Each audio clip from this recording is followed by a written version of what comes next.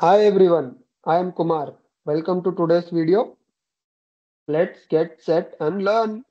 Today we will be learning about exception handling in Java. Today we'll see difference between errors and exceptions, and we'll see types of exceptions. We'll see what is throwable class, and we'll see how to catch exceptions. And finally we will also see how to create your own exceptions. Okay, this is the agenda for today's class. Let's start. First, let's understand why do we need to learn exception handling. So exception handling is crucial because it helps us manage exception gracefully. So what do we mean by gracefully? It will not break the flow of your code, or it will not stop your applications. So if you handle your exceptions, it will not stop your applications. Okay. Now let's start with understanding difference between errors and exceptions. So errors. So errors are serious issues. Okay. So errors are serious issues. That means you cannot handle it. So if such errors happen, your code will stop. Got it? So for example, out of memory error. So whenever you're running a code and it is going out of memory error, you can't handle it, right? Because once it has gone out of memory error, what can you do? Your code will stop. Such issues are called errors. Okay? What is exception? Exceptions are not so serious. So these are kind of issues mostly occur because of your logic what you have written in your code. Okay? For example, you are reading a file, but you have entered the file name wrong. That file does not exist. That means it is not like an error that will stop your program. You can handle it, and if the file does not exist, you can run some other part of the code so that your program can gracefully close and you can see the error properly. Okay, so now let's see examples to understand this exception. First, let's understand types of exception. There are two types of exception: unchecked exceptions and checked exceptions. Okay, so now the hierarchy is there are two types of issues: errors and exceptions. And in exceptions, there are two types: unchecked and checked exceptions. Okay, so these in Java there is a class called throwable. So I will show that when we are going into the example file. I'll show this throwable class. So this throwable class is super class of all errors and exception. Okay. So this is a super class of all error and exceptions. Okay. So what this class contains? Majorly it contains so many functionalities, but majorly it contains get message. That means it will show that error message, it will return the text error message, and print stack trace. So if you get some error, you can use this print stack trace to show how your code has been progressed and where the errors have been caught. So the stack trace you can see. Okay. So this is about throwable class. Inside this throwable class, there are two classes that extends this error and exception. Error are the class is a super class of all errors, out of memory error, stack overflow error, all those things. Exception is a super class of all exceptions. It may be IO exception, file not found exception, arithmetic exception, all these exceptions. Okay. So in exception, there are two types: unchecked exception and checked exception. So this is the hierarchy: throwable error and exception extends throwable, and in exception there are two types: unchecked exceptions and checked exceptions. Let's see that checked exceptions. These are the exceptions that are checked in compile time. And what is unchecked? These are not checked in compile time. That means these are checked in runtime. These are checked in runtime. Okay. So when you compile your code, let's say, so for checked exceptions, when you compile your code, these exceptions are checked. And if your function, let's say, is not throwing that exception, it will show compilation error. So while compiling itself, it will give an error that there is some issue with how you defined exception. Maybe you're not throwing that exception or something like that. But for unchecked exceptions, this won't happen. Okay. Now let's see I'll create a Java file, exception, exception handling. Okay. Okay. Our main function. So first let's see throwable class. This was our throwable class. Now if you just click, you can see public class throwable. Okay. And it contains get message and also print stack trace. Okay. So these are the two main methods. It does some other things as well, but these are the two main methods you should know. Now what we'll see? We'll see exception. Okay, this exception class. So you can see it extends throwable. So it is derived from throwable only. So it also has inherited from throwable. So we have seen inheritance, right? So this is that exception class. Now let's see error class. So error also extends from throwable. Okay. Now let's see some error, out of memory error. Okay. This is an error. You can see out of memory error is extended from virtual machine error. So this means any machine error for any resources that we run out, and that extends this error class. So these error are the ones we have seen that there is no use of handling them because you cannot handle them also. Okay. Now let's see some exception. Okay. First let's see IO exception. Okay. If you see IO exception, it is derived. It is inherited from exception only. Not derived, inherited. Inherited is the right word. Now let's see runtime exception. This is a runtime exception or exception that are checked during runtime. So all unchecked exception will extend this runtime exception. Other exception which are like IO exception which I have given that does not extend runtime exceptions are called checked exceptions. So all those are checked exceptions. Whatever exception that extends this runtime exception, that is called unchecked exceptions. Okay. So we'll see one example of unchecked exception, arithmetic exception. So this is caused when there is some issue with arithmetic thing. So it extends runtime exception. You can see. Okay. I think we have seen some examples of exception and how this hierarchy of exception, error, throwable, all these things, right? Now let's do something. So the first example, whenever we do exception handling, we see is divide by zero. So let's try that. Let's try int a is equal to 10, int b is equal to 0, and system dot out dot println a divided by b. Okay, what it is telling, division by zero. Somehow this id is able to catch that we are dividing by zero. But let's print what happens. Okay, process finished. What it is showing, exception in thread main Java lang arithmetic exception. So this is because we are dividing by zero. So this is that message, and it is showing that full like trace where it is happening. It is happening at this line number 7 in exception handling dot Java file, and this is happening in main function. That is the main function. What is exception? Arithmetic exception. So this is how it is printed. Okay. Now let's see. Now let's catch this error. We'll see how to catch this. So to catch exception in any code block, you have to put that code block in try. What does this mean? This means that you try whatever you want. In this block, you can try whatever you want and you can catch whatever you want. So let's catch this arithmetic exception E. You can give a name E, and you can just print system.out.println E. Let's say. Okay. Now let's see what happens. Okay. Now you are not getting that complete message, some stack trace. That was a default message that will be printed when you are when like the whole stack trace is getting printed when the exception is not handled. But when you are catching that exception and printing that error only, then this is printed. Okay. Now, but you just want this message to be printed. You don't want this. What you can do? You can do e dot get message. We have seen that throwable implement this. You will just get the message. See, division by zero. Okay. I think now you understood how to catch an exception. Okay. Or what you can do. So you can see that now error, we are not getting some exception, the code is completed. So you're handling that exception. You're just printing that error. Or what you can do, you can just write system.out.println. Please retry and input number which is not zero. Something like this. So what you have done here, when someone divides by zero, you get an arithmetic exception. But you have catched that arithmetic exception and told no, don't fail. You do whatever I want to do here. Okay. So this is how you catch. There is one more block in this. That is called finally block. So what you can do is system.out.println.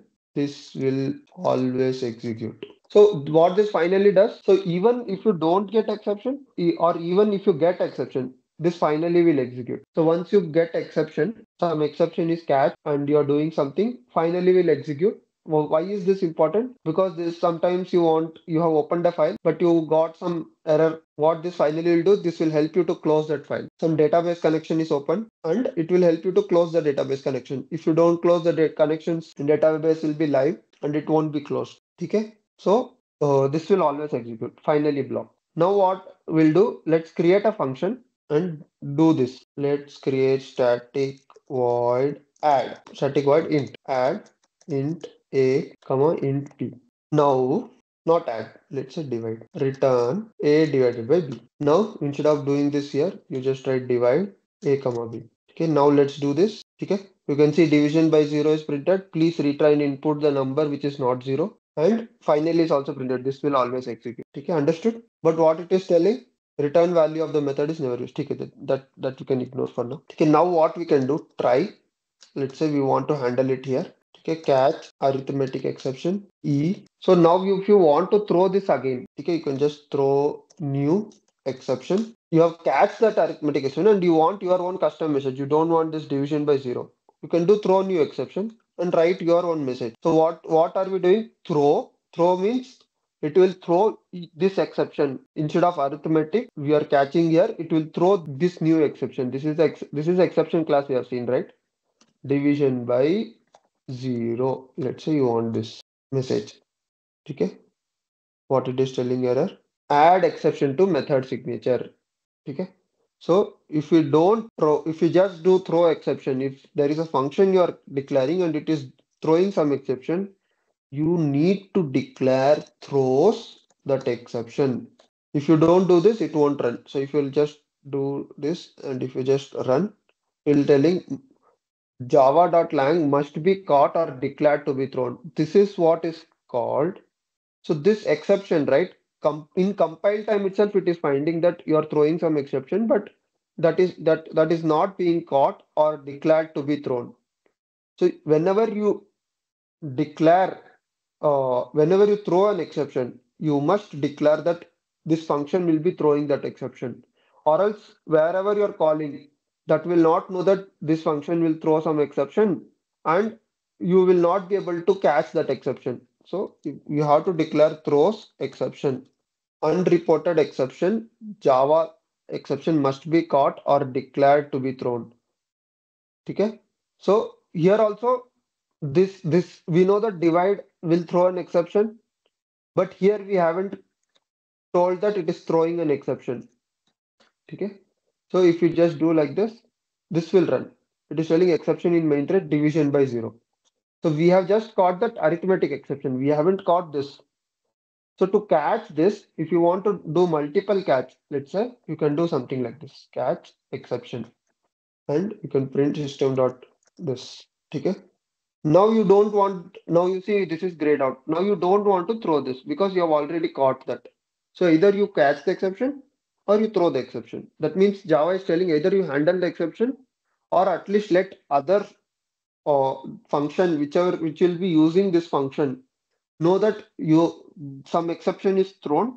Either you catch it or you can also throw back. So you can see division by 0 and this will always equal.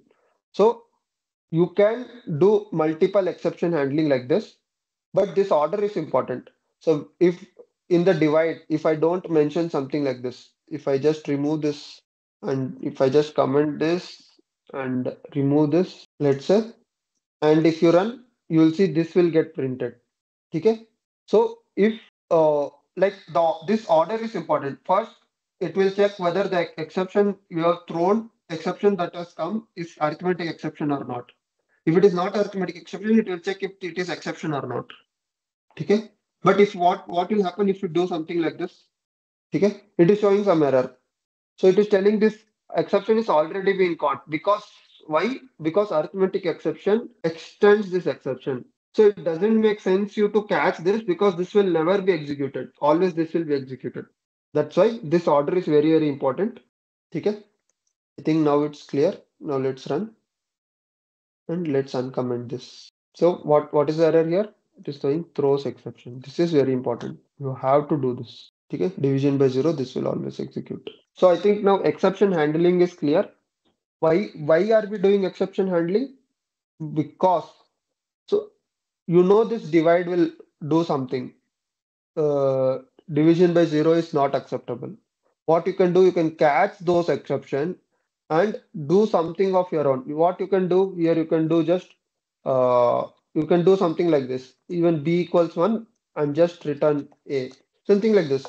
So what this will do, you have handled that exception. You are not allowing a divided by b, and you are not allowing your system to your application to close. Okay. So close in the sense it will stop that flow. Whatever is present below that won't execute. Now, if you see you have handled this right, and if you write system.out.println hi, let's say, okay, and you can see hi is also printed. So that means the program flow hasn't stopped. This is printing.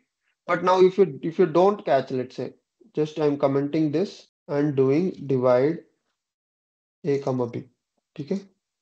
And we have to do this throws exception. Okay. Now if you do this, everything failed, even high is not printed. So your flow is your code is getting stopped. So if you handle exception, you will be able to run the full code, you will be able to run the full application, and you're handling the errors, exceptions. Okay. This is what exception handling is all about. Because like most of the time when you develop, you know what are the possible things that can go wrong in your application. So let's say you are expecting in this function input A and B, but someone can put 0. So you know that some bad entries can come and you have to handle that as an exception. So in like Java has provided many exceptions for generic use case, but some of the time those exceptions might not be present. For example, let's say it is your business. Okay? You are running a business, some business domain exception like user ID. So your input is user ID, but someone has put negative user ID in your function. So let's say you have a function static int get user ID, and your input is user ID. So I'm just giving a use case. It's not just you return user ID, but you want to get user ID. You want to check whether if it is user ID is valid or not. Okay. If user is valid, okay, of user ID, you want to do something like this. Okay. But is valid what you want to do? Static is valid, okay, of int user ID.